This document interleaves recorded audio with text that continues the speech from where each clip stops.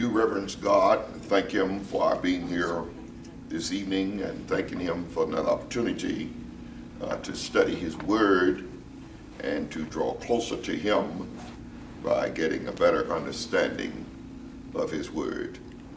This study now takes us to a covenant with God. This is lesson 1 of 4 lessons that deal with the different covenants with God. A covenant is an agreement. The better word, I think, is contract. The other word for covenant that you know is testament. New Testament, Old Testament can be called Old Covenant, New Covenant. And so, the great thing about the covenant with God is most of the time we don't bring nothing to the table. Except He asks us to believe and obey.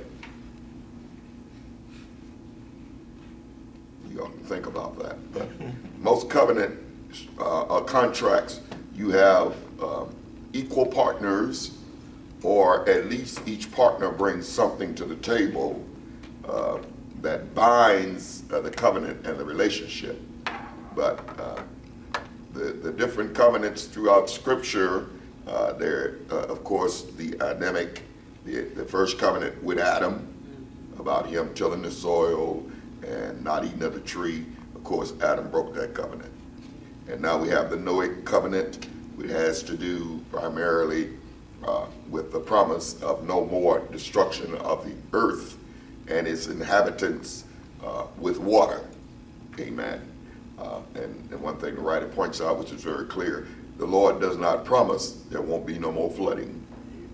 He didn't promise there would be no more deluges from flooding, but He said He will not destroy all flesh, nor men from the destruction of rain and water, because we're looking right now at the situation in Houston. Seems like a very, very great deluge, over 4 feet of water. I think it's at about 51.88 inches right now in some of the most devastated areas. But here's the issue, or here is the thing. It's going to end before total destruction. Amen. People are surviving. There are some people won't, but there are some that are going to survive. So this book of Genesis, which was written according to our historical teachings by Moses. Now, I know the obvious question is, how can Moses have written Genesis when it predated him? Well, I believe it is that God revealed it to him. During the 40 days he was up on that mountain with God, God revealed to him not only the creation story, but the great deluge, the Noahic story, and all that surrounded it. And He also kind of pointed out to him why He did it. But after God did it, he realized that that really wasn't the way to straighten folks out. Amen. You just leave a few of them alive, and guess what? Wasn't but 8 left. And they had trouble with them. So that wasn't really the way to keep them alive. To destroy or to straighten man out. So we embark upon this study tonight of Noah and his covenant with God. We're going to look at first Noah's worship, and we're going to look at God's promise, and then we're going to look at the rainbow, the bow that confirms the promise of God. So if you want to ask now, you can wait till I get to it. Up to you. No, I'll wait. Okay. The lesson opens up in this study with Noah's worship of God. Now, we even sang the song, "It rained 40 days and 40 nights without stopping." I don't know if y'all remember singing that song, but that used to be a popular song. Didn't it rain, children? Didn't it rain, children? Yes, it Oh, rained. didn't it rain? But in reality, how long did it rain? 40 days. Okay. It rained longer. The 40 days was enough to flood the earth, and then it rained longer. I don't know what the exact time. It was out there about a year. I don't know if it's raining. Okay. No, it wasn't raining all that time. But I think when you check, you're going to find out that it probably rained about 150 days. Wow. But the 40 days was what it took to cover the earth. And then it kept on raining. When you look in the lesson background, it sort of gives you some of the information of the length. Let me just read. The biblical account of the Great Flood is but one of the least 5 ancient flood stories. The existence of the latter leads some to believe that the biblical account used them as sources, and that the flood is a legendary myth of an ancient and ignorant people. But if there truly was a great flood in ancient times, then stories of the event would be passed down from generation to generation. And of course, if people spread, then the story could possibly change. But the truth is that the flood did come and did happen because all scripture is true. Now that's what we believe. The story of how long they were in the ark, even after it had rained for the period of time, it took over a year for the ground, it appears, to be habitable again. And that's in Genesis chapter 7, verse 11, and then 8:14. It talks about the flood waters covering the earth. The biblical account of the Great Flood is detailed and giving specifics from the beginning of the flood, the length of time the rain fell, how long the flood waters covered the earth, how long it took for the waters to recede, and the total amount of time adds up, as we've already said, to a little more than a year. I'll say this, and we'll look further into the, because if you go into the scriptures, that's where I heard how long it took. You'll find that the rain continued for an extended period of time. But let's just deal with what happens. The rain is over. The raven has been sent out. The dove has been sent out. The dove comes back. His feet had not touched ground. And then Noah sent him out again. And when he comes back this time, he's got an olive leaf in his mouth, which means that trees and everything have been exposed again. And so the connection between Noah and the earth is being, can I say, it's being restored, because just to imagine, well, there are a lot of things you can imagine, like how it smelled on that ark for a year. And, but just to imagine not seeing dry ground for over a year. That could be devastating in itself. So what is the first thing Noah does after he comes out of the ark? Plant a vineyard. Well, let's deal with the scripture here. Verse 20. It says that he became a husbandman, but the first thing he did, he built an altar. Now, just as a point of reference, this is the first time the word altar is used in the Bible. Now, I know we go back to chapter 4, and Cain and Abel offered up sacrifice, but there's no mention of an altar. And they both offered up sacrifice unto God. Of course, Cain's was rejected and Abel's was accepted, and not because necessarily of the sacrifice itself, though it was because of sacrifice, but it was because of the person who made the sacrifice. He offered God his best, and he did it from his heart. And the Lord said to Cain, if you do right, you be accepted. Amen. So here is the first time that an altar is mentioned. Verse 20, read please. And Noah builded an altar unto the Lord, and took of every clean beast and of every clean fowl, and offered burnt offerings on the altar. All right, so he took of every clean beast and every clean fowl, amen, and offered and made an offering up to God. Now, it is possible, it's extremely possible, and I believe it's probable that during that 1 year voyage, there was some new clean beasts born. Because if he didn't have but two and he offered up one of them, then how could he replenish? Well, yes, he sir. took seven clean. Seven clean birds. 7 clean beasts, 7 clean, 2 unclean. Right, 7 clean, 2 unclean. What? Beast? That was Of every clean animal, he took 7. Every clean, 7. okay. And 2 of all the others. 2 of all others, yeah. All right, 2 of all the other beasts.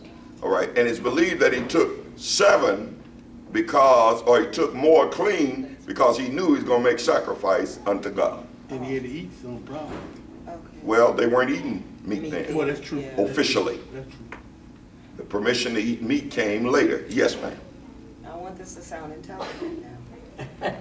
Reverend, how long does it take for a body to disintegrate in water? Because when there have been dead bodies, what happened to the people that were on earth? I mean, they drowned. Mm-hmm. What happened to their bodies? They became, they disseminated. Well, that's what I'm saying. Yeah, there were no bodies after no year. No. Oh, There are no bodies. okay, Bones, but they didn't sink. okay. And the fish certainly didn't drown. If That's there were correct. fish. I'm sorry, what'd you say? If there were Fish fish, they didn't didn't drown, and it's possible some of them got ate up. Right, because the fish was eating them probably. Oh, okay. And water has a tendency to wash flesh away off the bone. That is correct. That is correct. What did you say, Ms. Robinson? Water has a tendency, to wash flesh away. Yes, it does. And so all of that leads to the disintegration of the flesh. But we'll go back into this verse 21. And the Lord smelled a sweet savor, and the Lord said in his heart, I will not again curse the ground anymore for man's sake, for the imagination of man's heart is evil from his youth.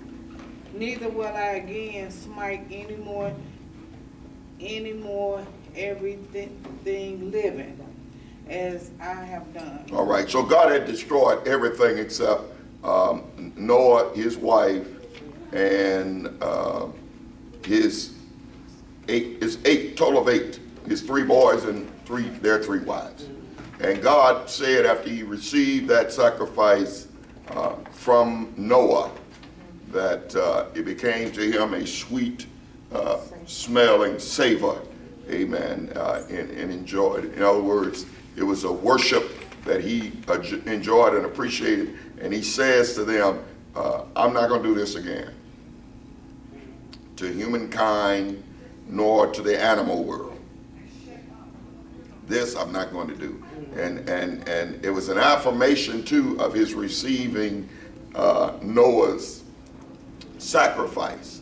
Now, one of the things that's talked about here, just for information, is that we talk about God smelling, we talk about God's hands, we talk about God's feet, we talk about God's eyes, and he walks with me, and he talks with me. Now, those terminologies really are man characteristics, and the word is anthropomorphic. And anthropomorphism is the attributing to God physical attributes that only belong to man. God is a spirit. Amen. But why are these terminologies used? It's to help us to understand the correlation between God response the way we understand it. We could not understand it if it was presented only in a spiritual realm, because it transcends our understanding. Remember, we are finite and we're dealing with the infinite. And so when it talks about God smelling, it mainly has to do with God showing the attribute of receiving. When he talks about God walking and talking, it talks about God's presence. Are you all following what I'm saying? Yes, sir. And we attribute these abilities to God, and that attribution to God is called anthropomorphic, and anthropomorphism, which is us putting human traits on God. So, you know, even when we say too big, you can't go around him, and he's too high, you can't go over him, and he's too low, none of these fit God, because God is everywhere at the same time. Absolutely. Amen. So there's no length and no breadth and no height and no depth that measures God. Does that make sense? Yes. I'm trying to explain. So God says that curse that I inflicted on man, I'm not going to do that again. And not only on man, but he also brings the animals in. Some, one writer said that some means that God equates animals almost to the level of man. That's not so, and that doesn't even imply that. Because if he equated animals with man, why would he say it's all right to eat animals? He don't. Animals are in a different category, but God is saying that the destruction I brought not only destroyed men, it destroyed animals also. And so he is not, his promise is he won't do it again. And because God said that, what does verse 22 says? While the earth remaineth, seed time and harvest, and cold and heat, and summer and winter, and day and night shall not cease. Amen. There is an order that God set at the beginning of time. And God is saying, though it's been disrupted this 1 year, amen, because couldn't be no seed time and harvest when everything's underwater, right? Nowhere. Nowhere. But even now, what God is saying is, it's not going to cease like that anymore. Even though it may be too cold here, they're going to be somewhere else that's going to be warm, and there's going to be seed time and harvest going on. And the other things that I put in place initially when I started the earth, that is the promise. But listen at the promise. While the earth remaineth. Yeah, what is that? I don't know if anybody heard that. Amen. Which does tell me the possibility that it may not make it, because it won't be water, but fire next time. Amen. And that is scripture. All right. But he says that he's not going to take these things away, and that the earth will operate on a continual cycle and continue to do and be what it should be, and it's going to be working right. So now we've got Noah worshiping. Now look at God's promise.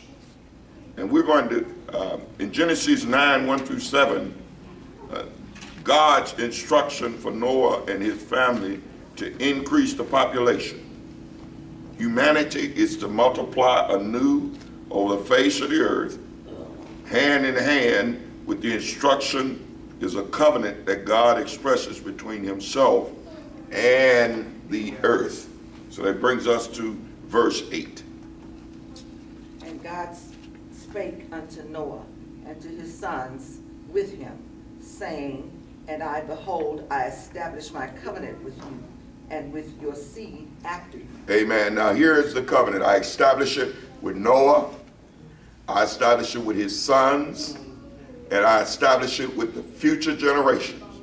All of your seeds.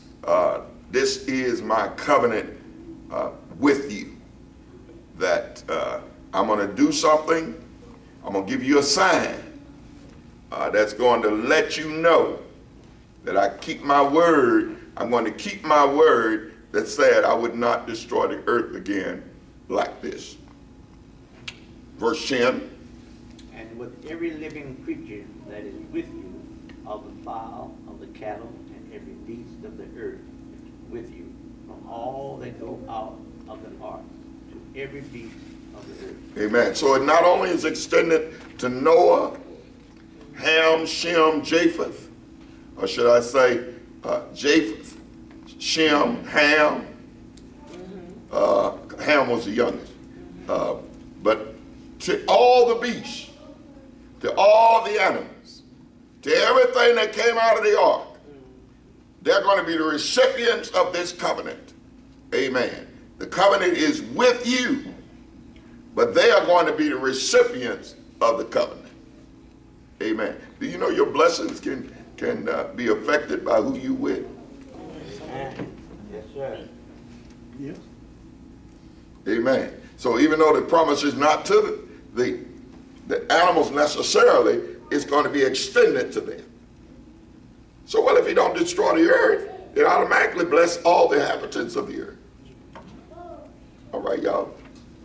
Well, Question? Yes. that's why, I want to make a point. That's why your parents wouldn't let you go around all different type of people. My mother used to always say, you're not going around those people because they're up to no good, and when they get caught.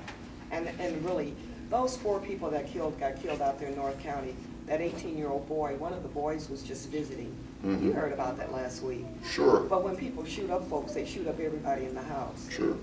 And there are animals in heaven, is that not correct? No, I ain't read that nowhere.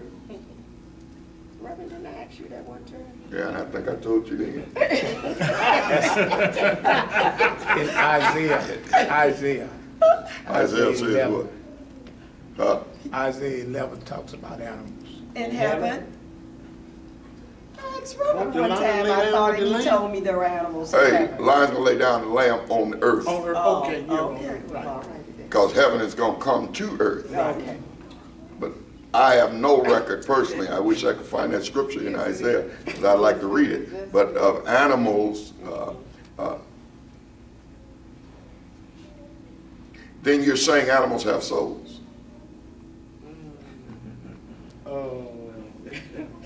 They are living souls. They are living beings. I don't know, I think they do. It's not. What other than man has the capacity to authentically worship God?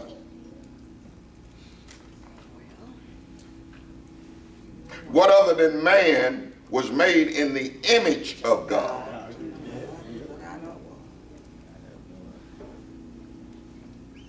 I'm just asking the question.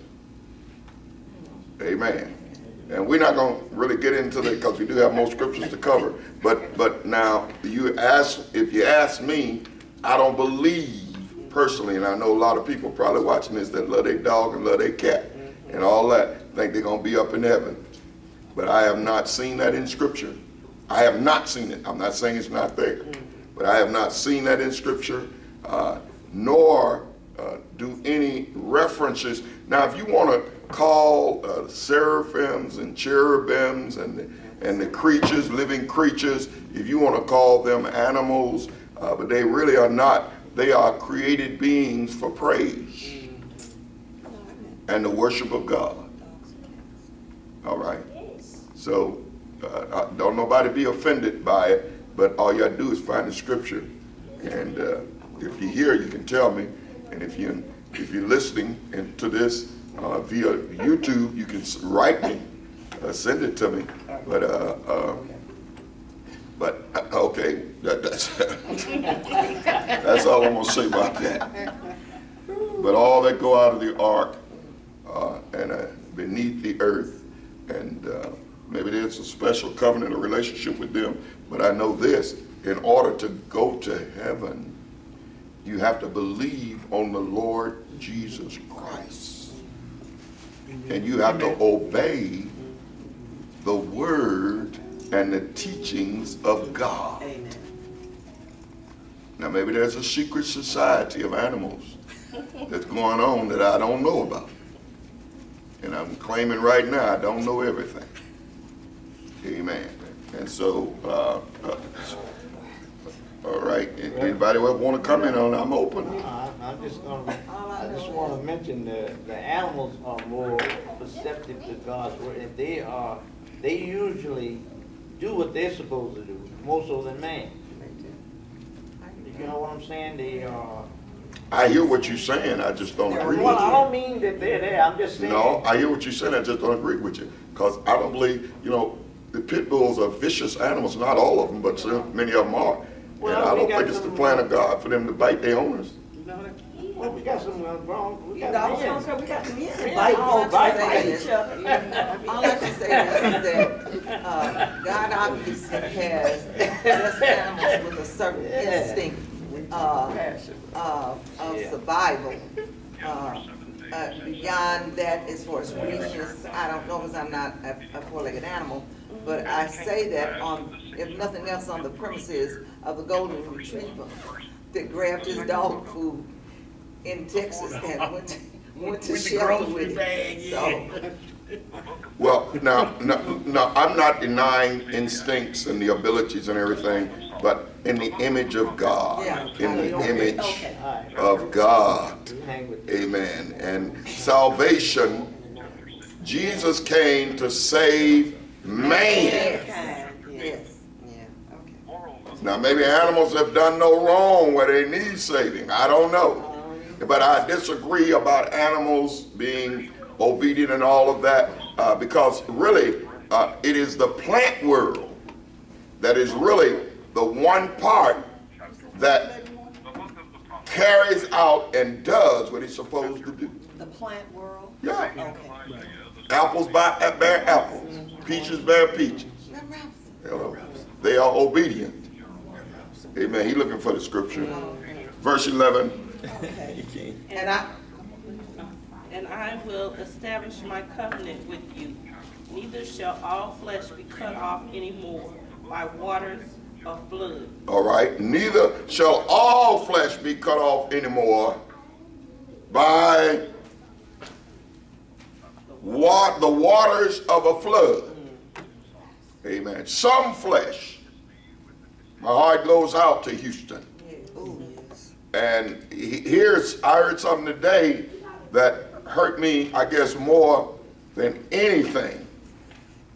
And I mean, the devastation is terrible, the death and things is terrible, but listen to this. 1 out of 5 people, 1 out of 5 homeowners has federal flood insurance. 1 out of 5. 1 out of 5. So 80% of the people who lost their homes have no insurance. Because your insurance does not include flood insurance unless you live in a flood plain where they force you to purchase it. Well, they don't force you, but yeah. Because the truth is, if you don't live in a flood plain, they give you the devil trying to buy flood insurance. I'm talking about the feds. It's a challenge to get it. But again, not all flesh is going to be cut off by a flood. And we've seen floods, and we've seen tsunamis, and we've seen other methods and things that were deadly, haven't we? Yes, sir.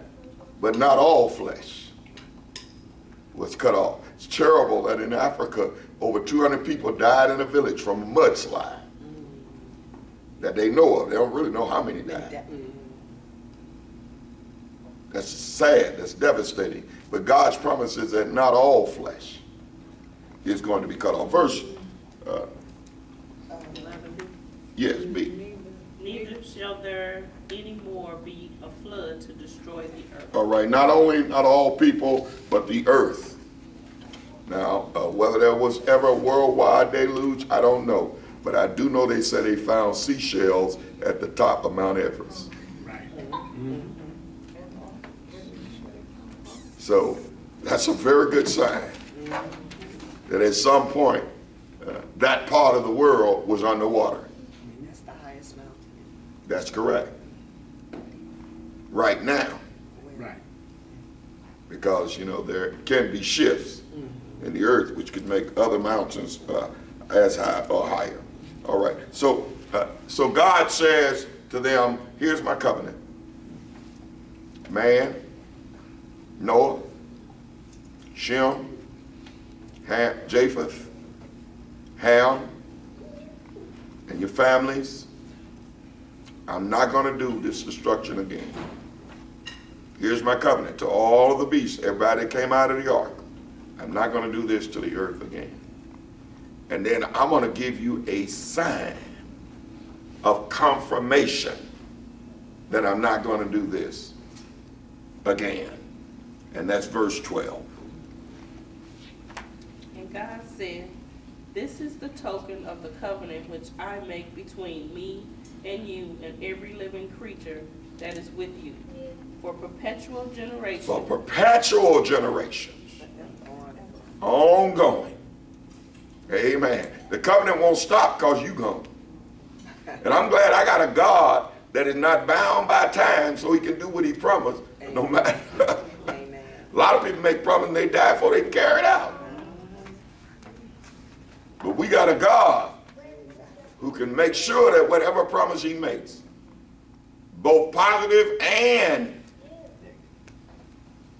corrective, or negative is not a bad word. God can carry out his promise. Read on. I do set my bow in the cloud, and it shall be for a token of a covenant between me and the earth. Amen. I set my bow. I set my bow in the clouds.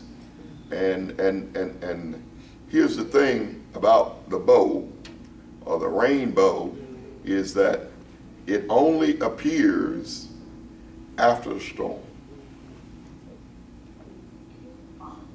Sometimes you used to get a glimpse of one maybe during the storm, because normally during the storm the sun is not out. And it takes the sun to reveal the rainbow. And it can be taken beyond that. But the sun reveals to us. But it says that it's bow because it's shaped like a bow. And archers bow. And here's what right in our lesson says, and I thought it sounded good. I don't know how much sense. He said, God laid down his weapon of destruction against the earth. And when we see the bow, we are reminded it don't have an arrow in it. But it is God's agreement. Now, I know most of y'all heard if you get to the end of a rainbow, I know. you're going to find a pot of gold. And there we were as children racing across the field to try to get to the end of the rainbow. Amen. But most of the time when you get to the end of the rainbow, you can't see it. But you just can't. I mean, because the light and what creates the rainbow, of course, the sunlight passing through the water crystals. That's what creates the rainbow.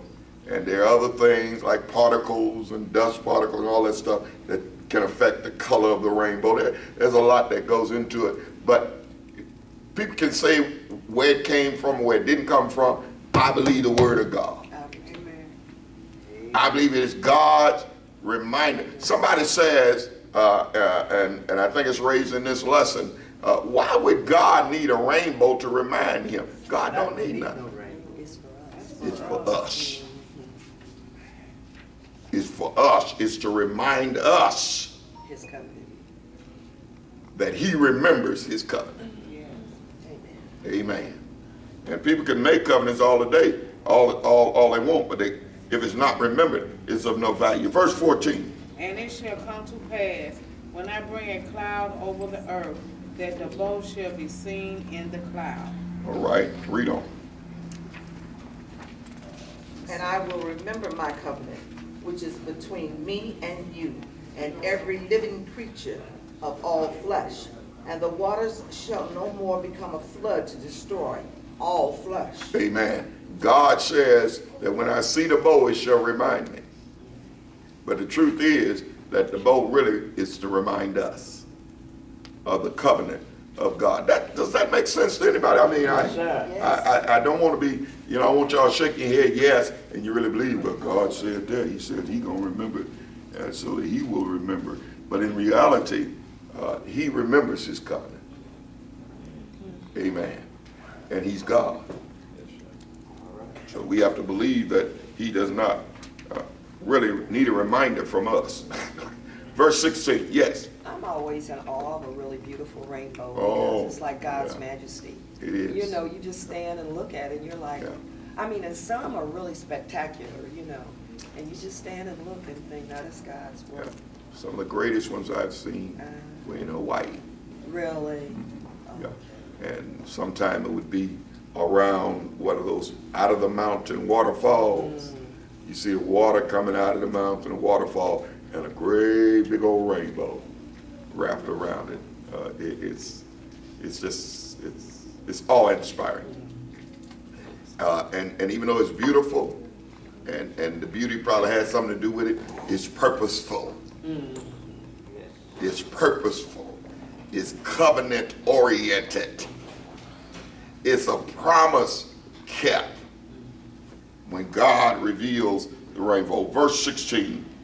And the bow shall be in the cloud, and I will look upon it, that I may remember the everlasting covenant between God and every living creature of all flesh that is upon the earth. And God said unto Noah, this is a token of the covenant which I have established between me and all flesh that is upon the earth. This is the token. This is the expression. This is what helps me to realize and help you to realize that I will keep my covenant and I will keep my promises unto you. So, God made a promise to Noah and he kept it. And he's kept it. And we can say that it's been probably, according to Archbishop Ursha, the earth is probably 6,500 years old.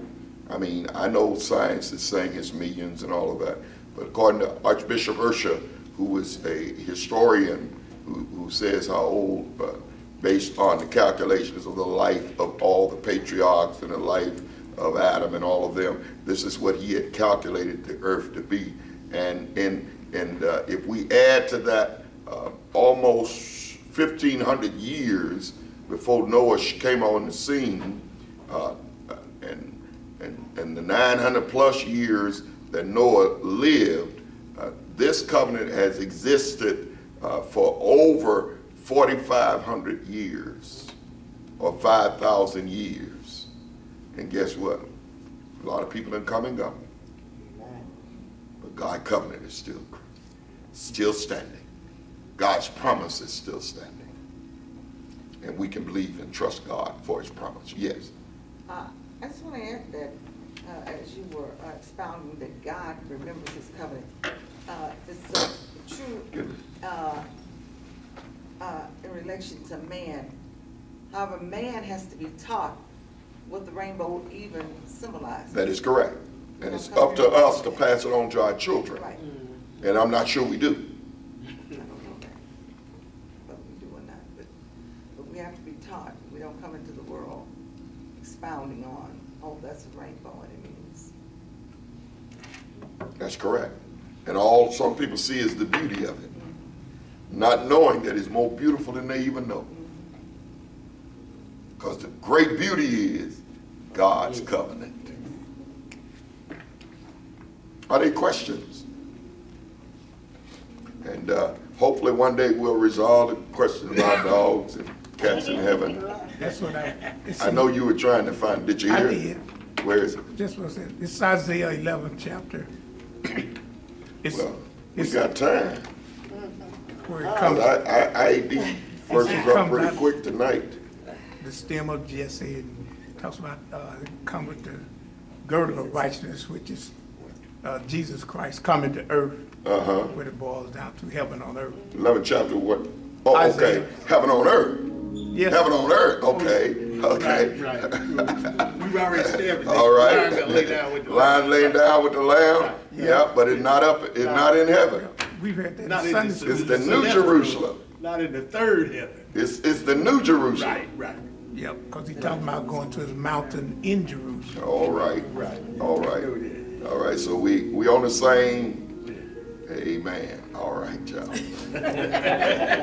didn't want to get up there in the streets of gold and have to run from no pit bulls. They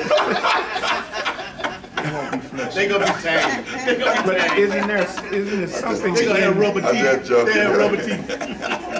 Amen. And there's something in when he gives the laws about the dietary laws about eating and about partaking of blood of the animals. Oh yeah, that's right here in Noah. I mean, part of what he does teach Noah, and it's not in our lesson, but he teaches them that you are to eat no meat with blood in it, because the life is in the blood.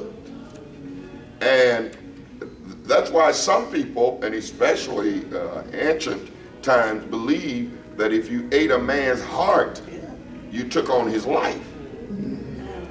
And if he's strong, you took on his strength. Now that's what they believe. But the Lord commanded that no blood is to be eaten in the flesh. So it's drained. That's part of the kosher process, the karuth, which is what the actual procedure of law is for the cleansing of the animals. But it is said that we are not to partake. Amen. So amen. I don't like no bloody steak. That's me personally. Amen. But different people, different choices. But I'm gonna stick with the Bible and said, make it well or medium. Yes. Okay, do you believe Noah's Ark is on that mountain top over Mount there? Ararat. But the government won't let us in there to go up there and check it. Well, Well, so. I'm gonna say this to you. 4,000 years old, made of wood. Could be petrified. 4,000 years old, made of It wood. could be petrified. Let me just say this to you. There's no salvation in Noah's Ark for us. No, that's no. Jesus is our ark. Okay. Amen. Okay. That's where our salvation is. Do I believe that it landed on Mount Ararat 100%? Yes. Okay. But You know why I believe it? Not because the government found it, because it's in here. Oh, okay. And the Bible says, and the ark came to rest on Mount Ararat. That's why I believe it. Now, whether a 4,000-year-old ark is up there or not, I doubt it very seriously. Amen. I'm not here to challenge about petrified. I've seen petrified forests and all of that, and what happens where wood actually changes to stone. Amen. And there is a petrified forest that you can go to and visit and literally see wood that has been changed, and I don't think they totally know why it happened. Amen. And just like they never figure out how the Egyptians could make your skin turn to leather. The mummification process, where literally when they took the mask off, and I'm gonna say this, then I'm gonna give it back to our superintendent. When they unearthed Medgar Evers, they unearthed his face. He sure was. Looked almost like it did when he was buried. It has, his flesh had almost leather, become like leather. Yeah, I saw that. And it was in, I think, Jet magazine.